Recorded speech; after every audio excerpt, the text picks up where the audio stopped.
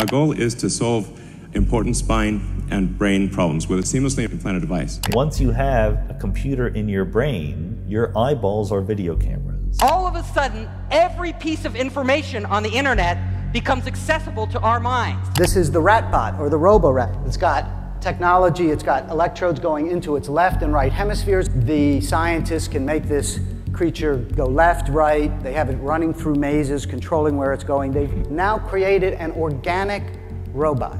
You can solve everything from memory loss, hearing loss, blindness, paralysis, depression, insomnia, strokes, brain damage. These can all be solved with an implantable Neuralink. We will be able to transfer memories. Knowledge will be commoditized. All of us will be smarter. Most people don't really understand how this technology works, what data is collected, how it's stored, or who might be able to get access to it legally or illegally.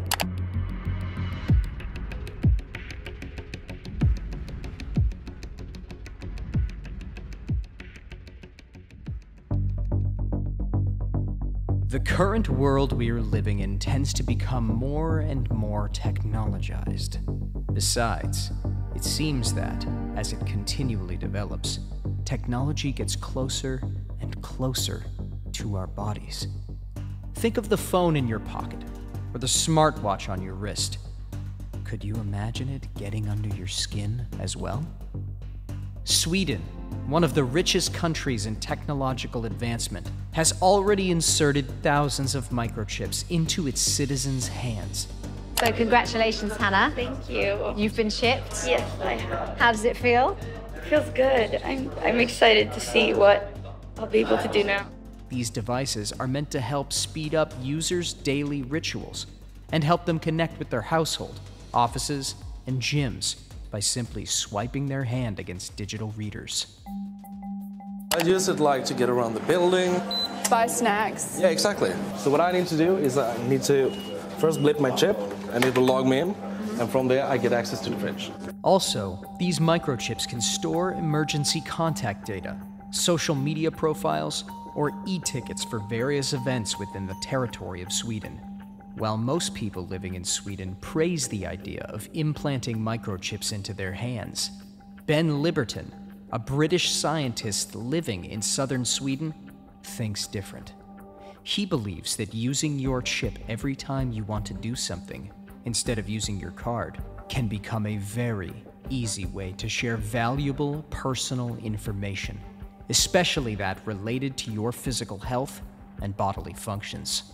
The trained microbiologist who is now working in science communication also points out that as these microchips are inserted in the body, there is a certain layer of privacy to look out for before it starts to be widely used and shared. One might think that this is the peak of technological development, but the progress this field is making does not end here.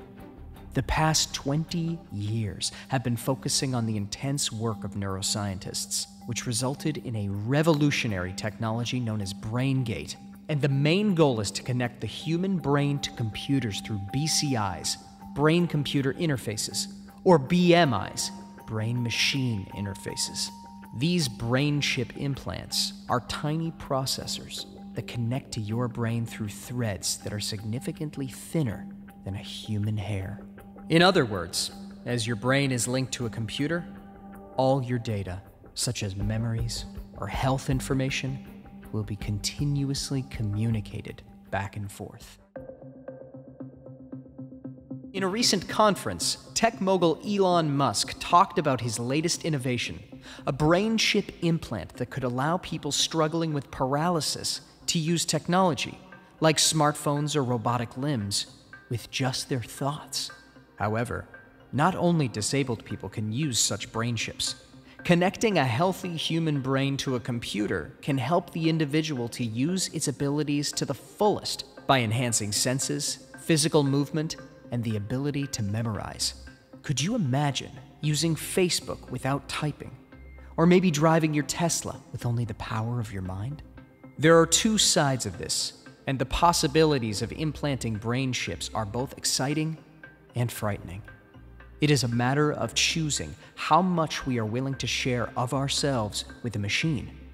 It can be a real relief to communicate with others only through your thoughts, Sometimes we can find it difficult to express what we're thinking about, so having others read our mind could be useful.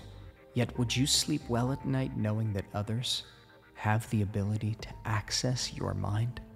It can be really fascinating to control a light switch or to drive your car with just your mind.